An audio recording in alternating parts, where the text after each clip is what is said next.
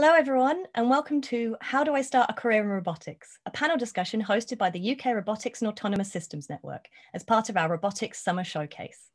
Please welcome your chair for today's discussion, joint lead of the Skills and Education in Robotics and Autonomous Systems programme and Managing Director of CyberSelves, Richard Waterstone. Thanks, Claire, and welcome to How Do I Start a Career in Robotics.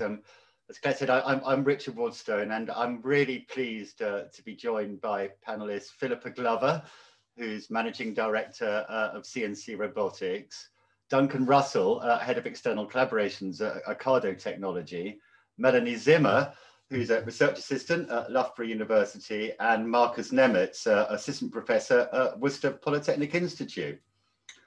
Philippa, Duncan, Melanie and Markus are here to answer all your questions today and hopefully tell us a bit about their own pathways into robotics and their careers in robotics since then. The event today is part of a broader effort by UK RAS, along with kind of robot competitions and other events in schools and about the country that UK RAS does to kind of really to help promote robotics and help in any way that we can really to open robotics up as a career path. As well as giving you some advice and kind of pointers as to how you might join the industry yourself and what qualifications and skill sets might be helpful for you to develop. What we'd really like to do today is to kind of try to demystify robotics for you all a bit and hopefully show how robotics is actually a kind of really large and expanding sector with all sorts of different kinds of jobs and in robotics and different pathways into the industry. And the world has changed so much in the last year with robotics an ever burgeoning industry now that's going to play, certainly going to play a major role as we all emerge from the pandemic. Robots and autonomous systems are looked at very differently than they were just a year ago, where people used to think of robots in terms of kind of Boston Dynamic videos of scary killer robots waiting to take over the world. People think much more now, in terms of robots disinfecting hospitals, supporting healthcare workers, delivering food, and doing, much more of the kind of more repetitive and kind of heavy lifting, kind of heavy labor jobs in our factories and warehouses. Collaborative robotics, or cobotics, as it's also called, is also transforming industry, which is kind of enabling a more agile manufacturing model that's considerably cheaper, easier to use, and more flexible than what went before. So that more and more companies are now adopting robots. So there's little doubt really that robotics is definitely on the rise, and that it's going to be a really exciting and growing industry to work in over the next few years. So there are kind of many different ways into the industry and many different jobs, as we were saying. And if you want to, if what you want to be is kind of software engineers, that's absolutely brilliant. We're obviously going to need more and more developers in the coming years. But if not, I think something that we really want to kind of get over today is that there's also a lot of other ways into robotics and other skill sets that might be really helpful to you. And when we kind of look forward to the workplace of 2030, as well as coding, it's also, the more kind of so-called human skills like creative problem solving and teamwork, collaboration, critical thinking. These are also the skills that we're going to need to thrive in the coming machine age. They're kind of skills to help us work alongside, with robots to solve problems in the workplace, in our environments and in our lives. I'm personally quite new to the field. I came into robotics through technical education and skills training initially, having founded one of the UK's first online video platforms many years ago. And working in academic publishing and course design. I'm a social scientist, originally. My master's was in social anthropology, and even though I didn't have a kind of straight science background, let alone one in robotics or computer science, I have been able to thrive in the industry. And I've really enjoyed working with roboticists, such as those on the panel today. and working in an industry that, you know, now has so much to offer the world. Being involved in a successful robotics startup over the last couple of years has also been kind of really enjoyable and rewarding for me. But more importantly, let me hand over to the actual accomplished roboticists on our panel today.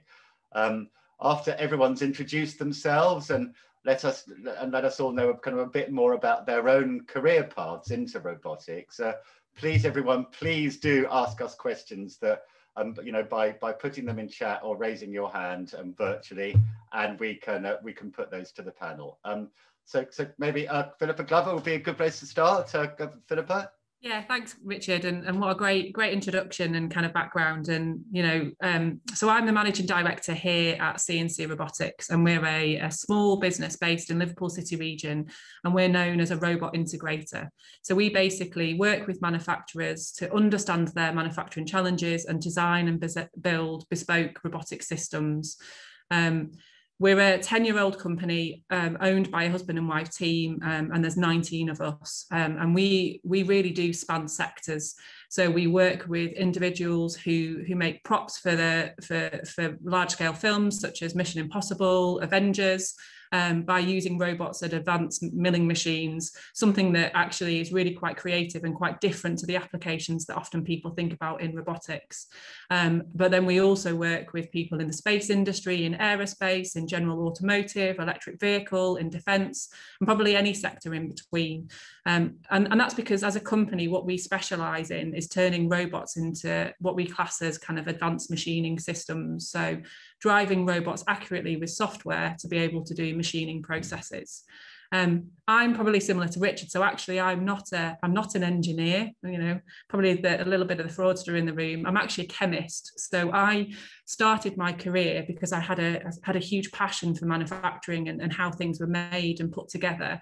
So I, from a very young age, had a lot of experience and was given work experience at large-scale chemical companies. So worked at Ocado and decided to do chemistry at university, and went on to do my master's in computational fluid dynamics and studied lots of reactions from a chemical perspective, and started my career in the FMCG world, working in research and development teams and leading those teams, and then kind of continued to develop my career in that R&D perspective before given an opportunity to move into operations. So the factory floor, managing a lot of that factory operational activity, both from a design perspective, but also from a quality perspective. And that's something that was really quite empowering, and it drew out all of the knowledge I had from an R&D perspective and my ability to think strategically. And that's something that I kind of soon realised I really enjoyed that element, and that's the bit that I was really good at, and was able to harness that and to grow into becoming a manager and director of a small business, and really being responsible for leading the development of that business and its people.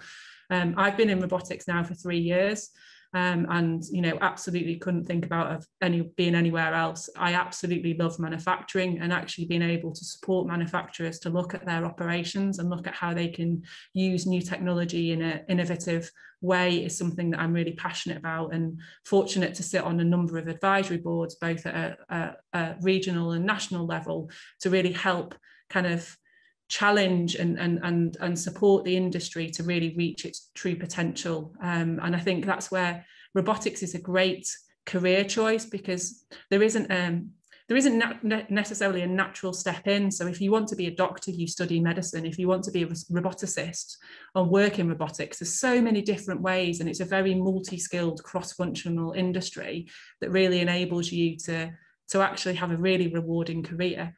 So yeah, hopefully that's given you a bit of background about me, and I'll pass you over to the next panelist. Thanks, Philippa. That's great.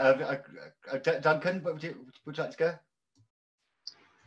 Yeah, great. Hello. So Duncan Russell. I'm head of external collaborations at Ocado Technology, and we supply all of the technology behind the Ocado brand. You'll see the Ocado vans in the UK. I know we've got some people from other areas of the world, and since Ocado started as kind of a retail company that's purely online supermarket.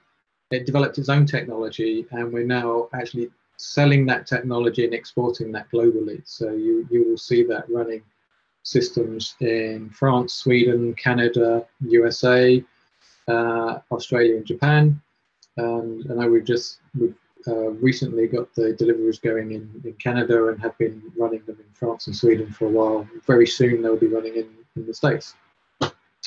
I am an engineer, so I did start with a degree in electronic systems engineering, which was quite involved. It was electronic systems engineering with business and computing, which gave me quite a good footing across a range of technologies, and I pretty much kept that throughout my career. So being able to jump between technologies, I had a particularly a good passion for software coming out of that degree, and ended up at Philips Research working in mobile communications, and actually looking at receiver design and doing some IC design there before. And that was Philips Research. So I kind of started my career in commercial research,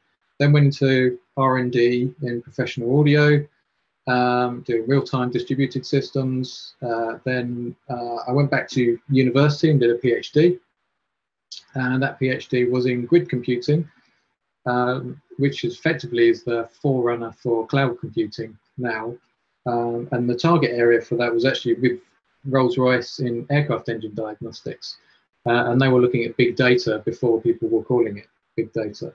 So that was kind of a good introduction to the larger scale of technologies, where I then went into research on systems architecture, which was robust integration of kind of information systems and services and machinery in military systems.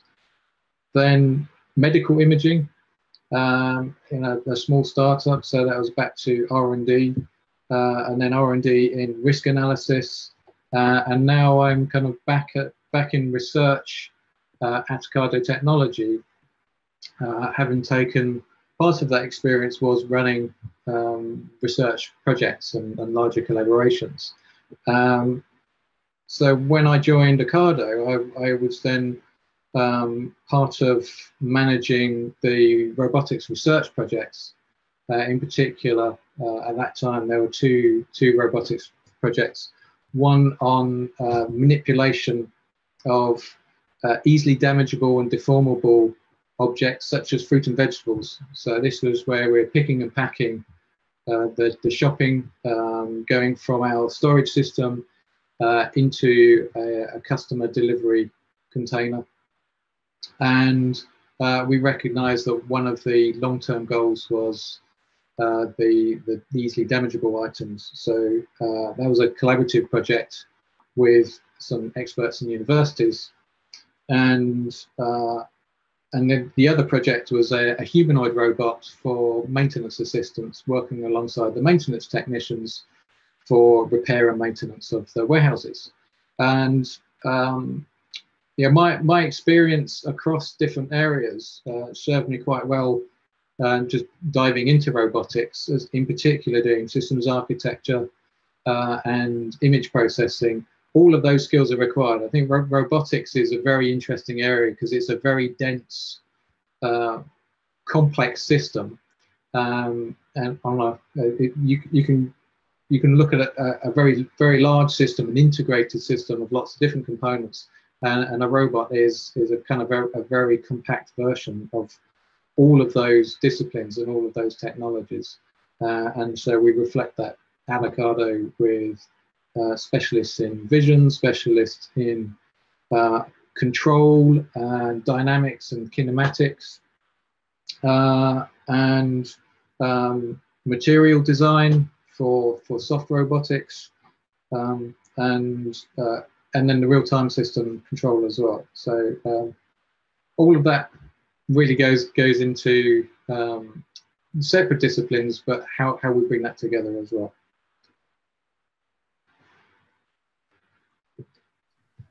I think I'll hand over to somebody else. Thanks, Duncan. That was fascinating. Great stuff. Thank you. Melanie, would you like to go next? Yeah, so I hope you can hear me. I hope it's still working, the microphone. So yeah, hi, my name is Melanie. I'm 32 years old. I'm originally from Germany, but I've been living and working in the UK for almost 7 years now. My background is originally in math and computer science, and I currently work as a research assistant with the Intelligent Automation Center at Loughborough University. Yeah, I just want to talk a bit about my background as well and how I ended up where I am today, because I honestly never thought I would do anything related to robots or programming when I was younger. So why is that? Well, back at school, the only computer-related class that we actually had was a study group with just like a handful of people where we learned how to use Microsoft PowerPoint and Microsoft Word. So computers or programming in general were not really a thing and therefore not something I thought about at that time. So I liked languages, I liked arts, I liked math. So these were the major subjects I kind of focused on during my final years at school. After I graduated from school in 2008, I only knew that I wanted to study something either related to arts or to math, because these were my two favorite subjects at school. But often with arts, you will find that there's a certain deadline to submit a portfolio, and I simply didn't manage to do that on time. So this is why I decided to go ahead and study applied math. I didn't know what I could or I would do after I would finish. I just knew that I wouldn't want to focus on finance or insurance math or become a math teacher, as a lot of people assume, as I didn't think I would enjoy that.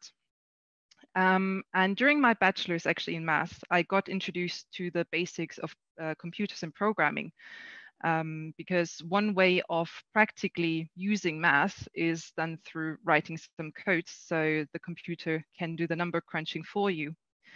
In the end, I enjoyed actually this so much more than math that I decided to study software technology for my master's, where the focus was on hardware and software aspects of computing. And during my final year of my master's program, which was in 2014, I came to the UK to do my master thesis in the area of augmented reality for manufacturing in a research institute down in London.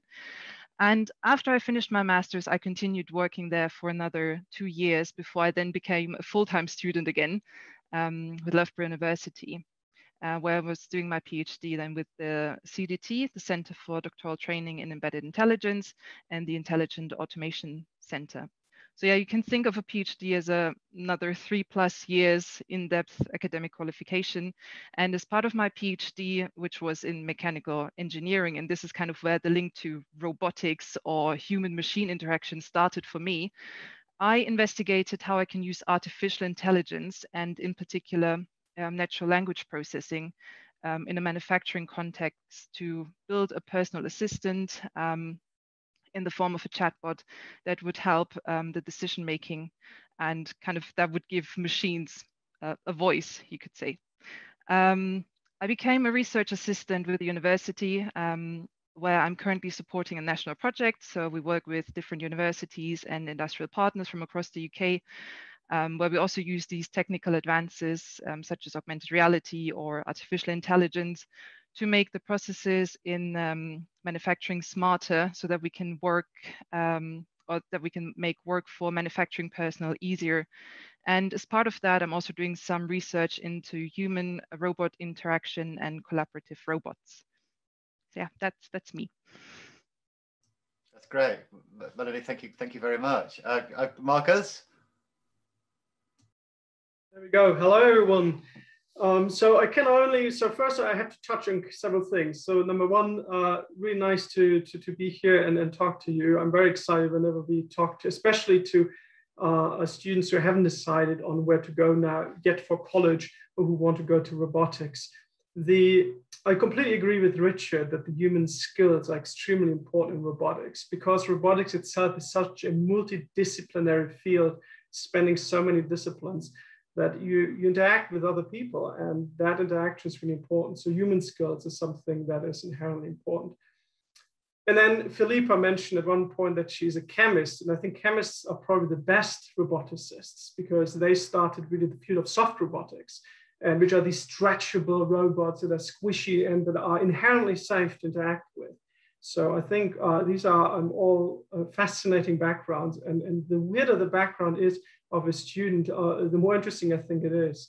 Before I start talking about myself, one of my colleagues, she did a bachelor degree in fashion design, and now she's doing a PhD at Harvard doing wearable textiles. So the world of robotics is weird and exciting, and whatever ideas you have, the more creative they are, the better. So there is no really that one entry field.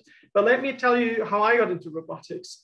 So it all started really middle school when I was like maybe 13 years or 12 years old. And there was this kind of club where we were allowed to work on remote controlled cars. So that was the first time that I saw a servo motor, getting something drive around and using electronics.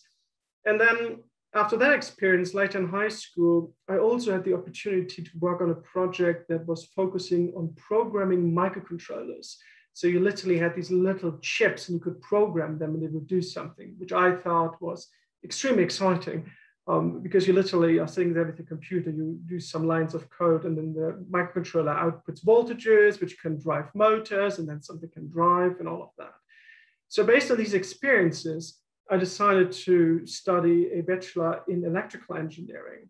And then during that bachelor, I had courses in electronics, analog electronics, digital electronics, microcontrollers, digital signal processing.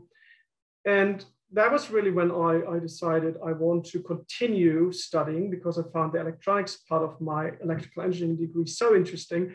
And then I decided to go to the University of Edinburgh in Scotland. So I did a master's degree in electronics in there. And there was another opportunity where I ran into Professor Adam Stokes, who is a professor at the University of Edinburgh at the School of Engineering. And there was an opportunity to work for my master thesis on a project that was related to robotics. And after that project, I wanted to do more. And then I applied for something that's called the Centre for Doctoral Training, which is in the UK, a center that is 4 years long. The first year is you learn skills that are important for that particular program. And then the next 3 years, you do your PhD. So it's a very specific program. And at the end, you get a PhD out of that. And in that PhD, I worked on swarm robotics. So how can you have many low-cost robots, many of them, and how can do they collective tasks? So how can you have 3 robots moving an object from A to B? Or how can we use that for defense purposes to, for instance, find someone breaking out of a prison? How can you find that person as quickly as possible? And all these aspects, all these projects have aspects that are mechanical engineering, electrical engineering, computer science, physics. And so roboticists, when we come all together at conferences, we all have our own expertise. And that's, again, where communication comes back in, which is why I agree with Richard so much, because it's all about interacting with people. So after I did then my PhD, I did my postdoc at Harvard, where I then focused on squishy robots, like the one that Philippa mentioned, where you have like stretchable robots, and they are very interesting to interact with humans with. And then I applied for faculty positions, and now I'm an assistant professor, and I'm now 31 years old. So essentially what I did in my career in order to get into robotics is taking on opportunities. Whenever there was an opportunity to do something, some project-related work, and with project I mean you do physically something, you build something, you have a circuit or anything like that, that was great. Now, so in one of the comments that Kevin from the US, he was working on programming Arduinos and doing these kind of things. Perfect. That kind of tinkering is exactly, I think, what brings you into robotics. You start with some kind of project that you find on instructables.com, and then you say, this is what I want to build. And then either you have people around you who can help you with that, or you learn that by yourself. But there's so many different opportunities that you have now these days online. So I know that we have like a panel discussion, I have only 2 minutes left, but let me use them for introducing to some ideas.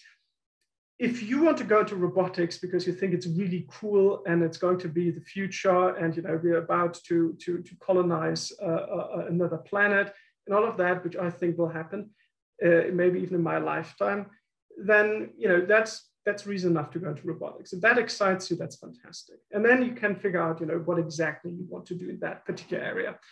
But in the UK, we have so many excellent universities in robotics. And if you live, for instance, near London, then look for universities around you and type in after that in your Google search robotics. You will find that a university in your area will have a robotics place, because robotics has become so important in the UK and also in the US and everywhere in the world. But the UK is particularly good at it.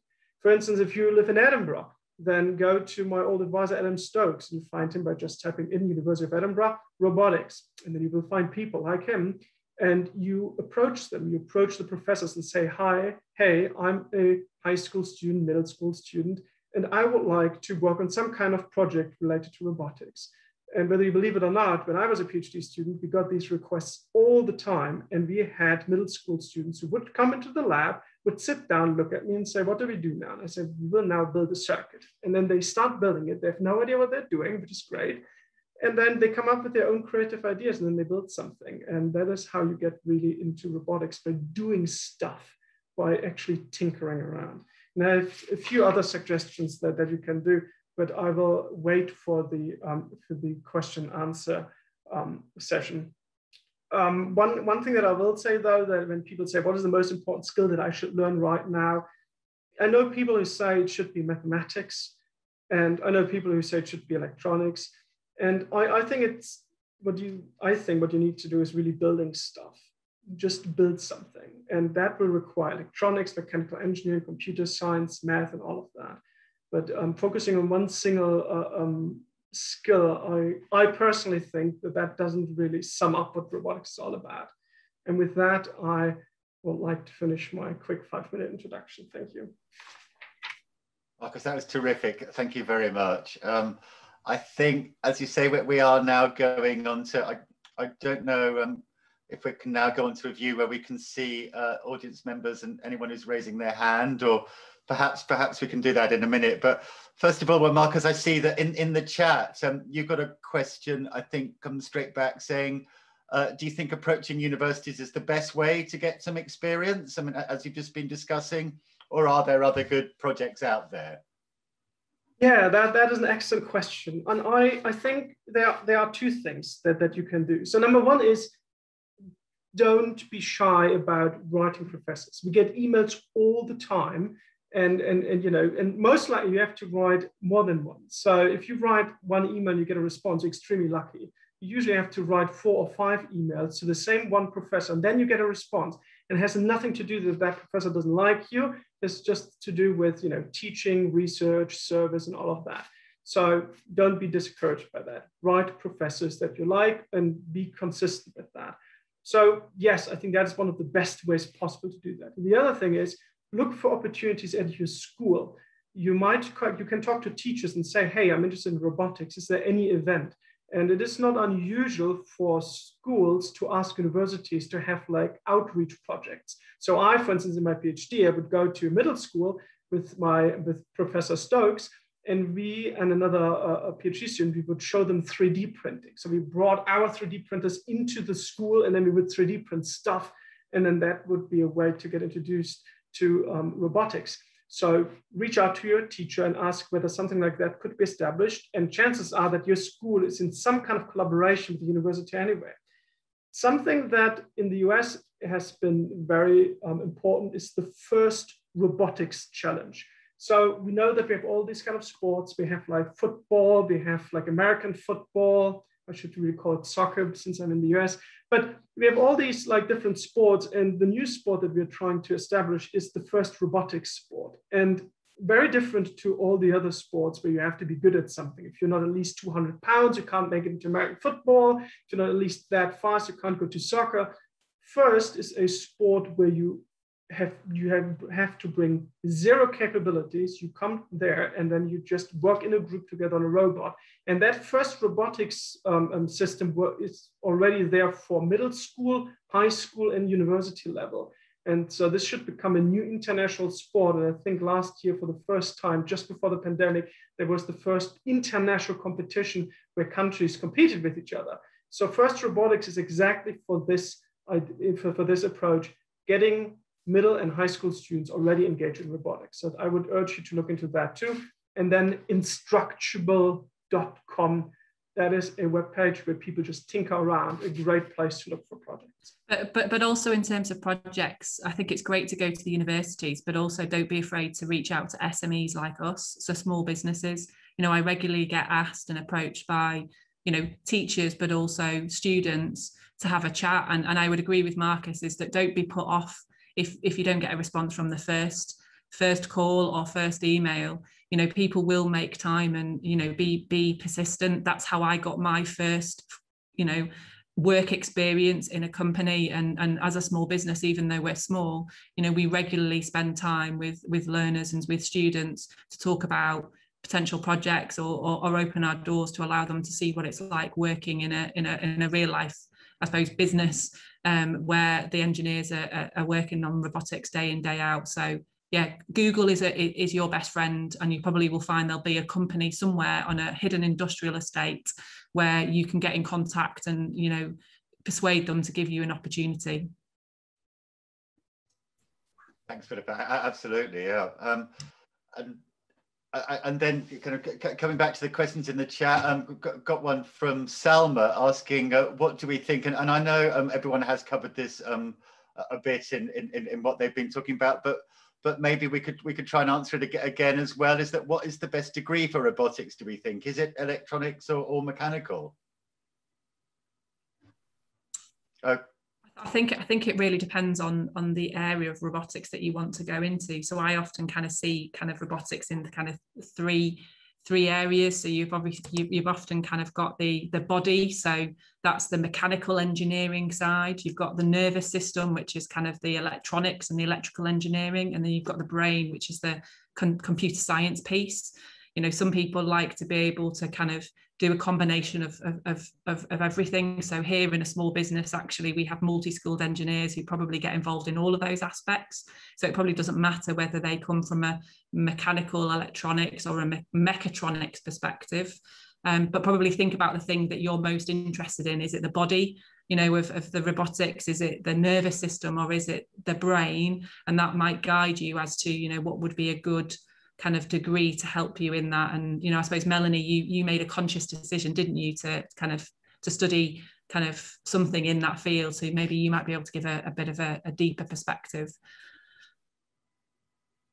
Yeah, I mean, also for me, I have to say, I always shied away from hardware because I don't know, it was just something I was a bit, I don't know if afraid is the right word. I think I had respect, I would say. But I definitely agree. So it really depends what kind of area you are interested in. I think this generally is maybe something, or this is maybe generally something you can think about as well. Just try to think about the things you like doing, but also equally important, the things you don't like doing, because I think this will help you kind of try to figure out which direction. Also, just building up on what was said, try to also maybe talk to, you know, your friends, or they might actually, you know, maybe their parents work in a field you might be interested in. So maybe you can also find links there somehow. But I definitely agree, it's good to try to maybe kind of do an internship, because you only will find out if you really like something if you try it. And also don't be afraid of just trying something completely different. Yeah, but I think so. I think for me, I mean, I come from some math and computer science background. So again, I had nothing really to do with mechanical engineering up to my PhD. But I'm now focusing more on the brain, as Philippa said, in my current work. So I'm trying to see, okay, how can we make how can we kind of just make the robots a bit smarter in a way or not, because also this, as Richard mentioned at the beginning, this whole idea with collaborative robots is coming up more and more nowadays, so that we have people working together with robots in close proximity instead of kind of having the robots kind of caged away. And also one thing, for example, that you can look into as well is in this field of collaborative robots is how can we make these robots kind of smart in the sense of an artificial skin, for example, so they can kind of feel if there's some interaction with the human, but also equally important, we actually look at how the human actually behaves working with a robot. So we are also actually looking from this perspective as well. So does the human feel stressed? Does the heart rate, for example, go up? Does this mean we can kind of slow the robot down a bit to make the human feel more at ease? So there are different ways, different aspects you can look into. So the robotics field is quite wide, and I would say there is no wrong or right answer. Also, as we have seen, there's so many aspects, so many backgrounds. Even here from the panelists, how we ended up in robotics. So absolutely, no, thanks, Melanie, and that kind of leads quite nicely really to a question from Christina, just asking kind of, and in the long term, what do we feel is the kind of prospect for people without technical backgrounds in robotics generally? Yeah, I think there's a huge scope of opportunities with, especially drawing on social sciences. So Richard, your background is that the society is changing and the way in which we interface with technology is changing. So as we really need to have a technical and non-technical kind of strategic approach to robotics and the future world that we're going to be living in. And I've been privileged to be involved in a number of kind of research kind of activities looking at the societal and kind of ethical impacts of robotics. So there's lots of research and roles, I think, that will be coming more in that area. But likewise, from a business perspective, and if I take us as a small business, in our company, we've got sales, marketing activity, which could draw on kind of the English and creative industries. We've got financial kind of accountancy needs, as well as kind of operational kind of project management activity. It's not always a direct technical role, and with any business, there's real opportunities for technical and non-technical to kind of come together and really build a, I suppose, cohesive system. And when we're actually going through design reviews, we actually have everyone in that room. So I'm not a classically trained roboticist, but I know manufacturing and I also know the strategic side of the business, and you get involved in those conversations to have that diversity of thought. And I think that's an increasing opportunity for you guys at the start of your career to be that kind of additional kind of voice in the room and have that diversity of thought and background. Duncan, you're nodding. I don't know what you think. Yeah. I'll add in because they're definitely the kind of the project. When you look at the overall project, there are lots of different roles that we have, and we were lucky enough on the Second Hands project, which was the humanoid robot. As I said, it was working alongside maintenance technicians. So we had a study at one point in the project that the robot was capable enough and this is a large robot. This is a full-size humanoid robot working right alongside people. And so we had a study on how people could perceive working alongside the robot, how useful it was in their work, how they responded to the robot. And so that was a very human study. It was a technical human study that we put markers on the people. We had eye tracking systems. We did behavioural interviews before and after. So it was a very robust study, and the people involved were involved in robotics, but they didn't have a robotics background. They had a humanities background. They were looking at the human aspect, and it was a very valuable part of that project to get that level of feedback.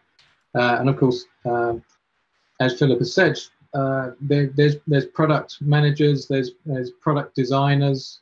You have to understand is the robotic system providing the right output. We have data scientists.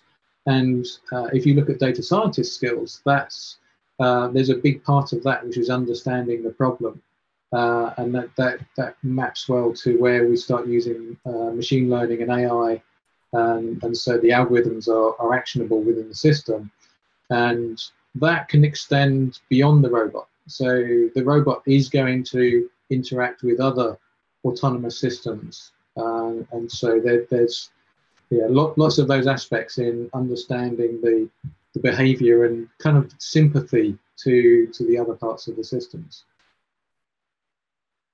That's brilliant, thanks. And going quickly, I know we're running out of time a bit, to a question from Siobhan there.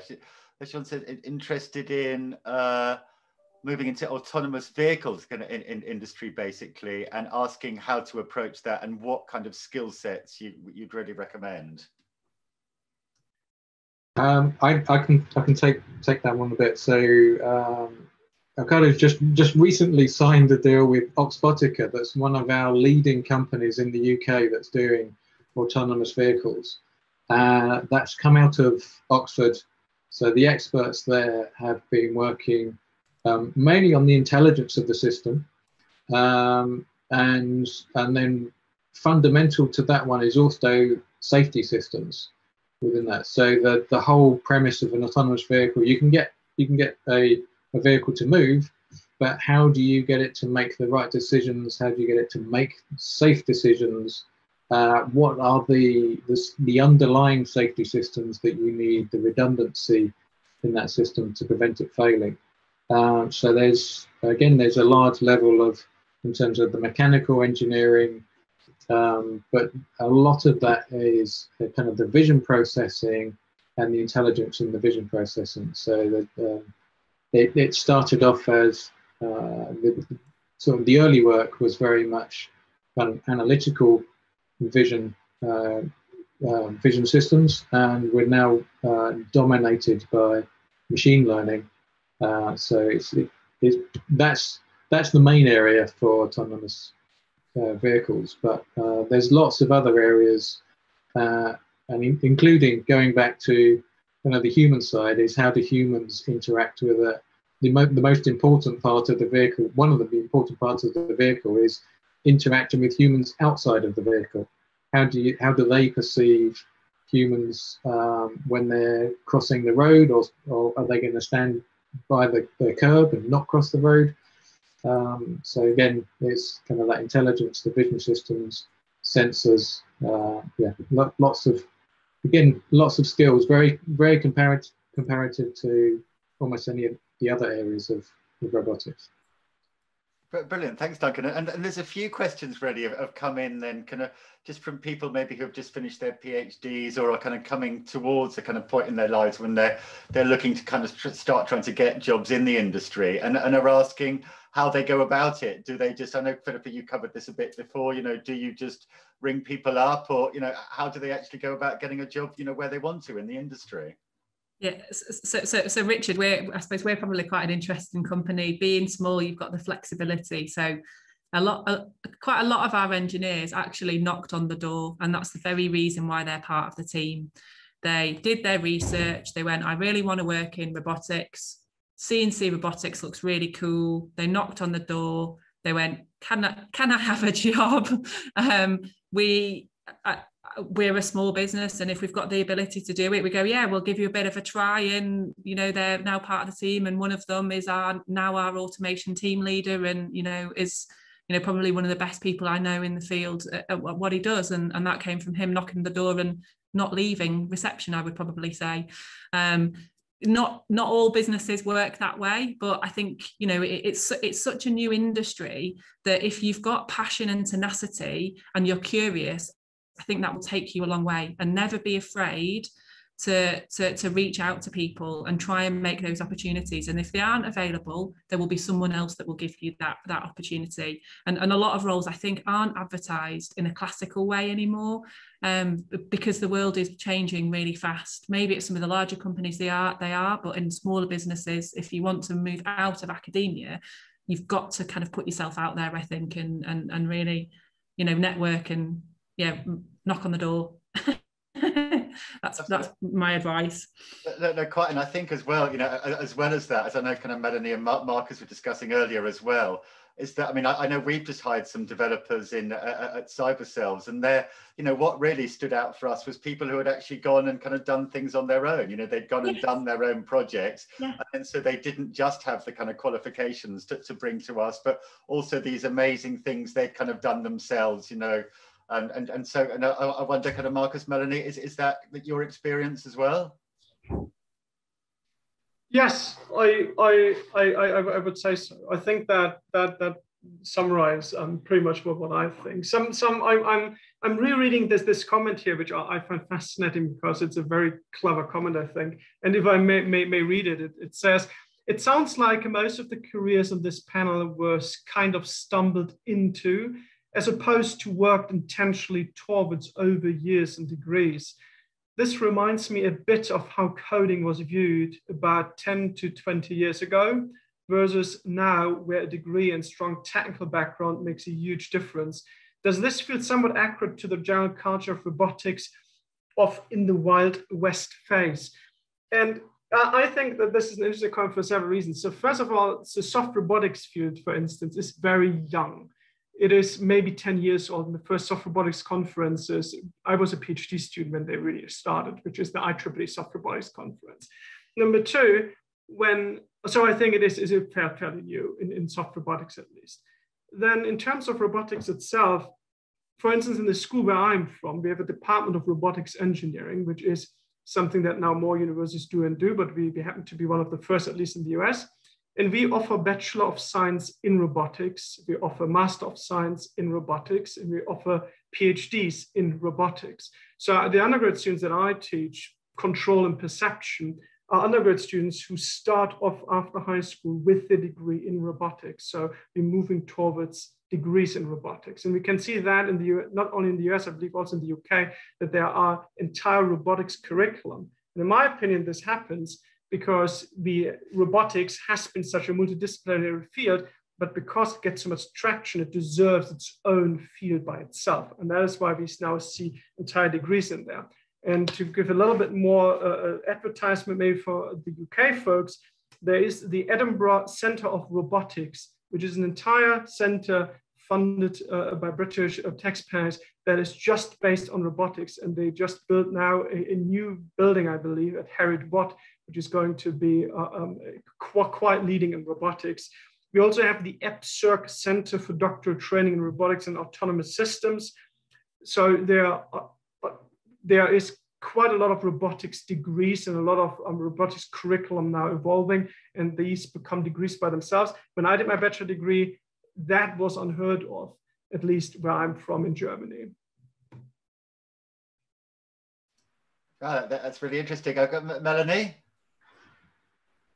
Yeah, I completely agree with also with what has been said as well, and also just following up from what Markus just mentioned as well. It's it's really interesting because also, I think the universities, Loughborough University now as well, for example, they are trying to also take this robotics aspect more and more into the curriculum as well. Before that, a few years ago, it wasn't really, I think, like on their radar, or like it wasn't just a cohesive study program as it is now. So yeah, I definitely agree with what has been said. Yeah. Brilliant. So something through there from someone's just saying basically, yeah, how kind of varied the whole interdisciplinary that the industry seems to be, and how excited they are about starting a master's. That's absolutely brilliant. We've only got kind of a couple of minutes left. I wonder if the panelists could just kind of give us a final bit of advice, each of them really, on how to kind of get into the industry and where they kind of really see it going over the next few years.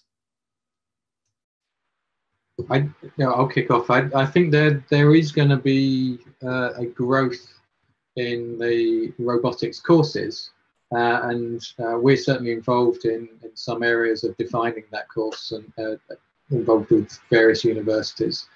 But yeah, things like mechatronics are still very important, and the computer science behind that, the AI. I think that the growth in AI is is going to be dominant, and that goes across many areas of autonomy. Things like internships are very useful, and I would say within Ocado we do kind of struggle with the definitions of some of the jobs. So you might find the particular expertise is defined in a different way, but our recruitment team are quite keen to identify somebody for a different role if they've applied to one role. But don't be afraid to apply to more than one role to try and get your foot in the door, as we were saying earlier.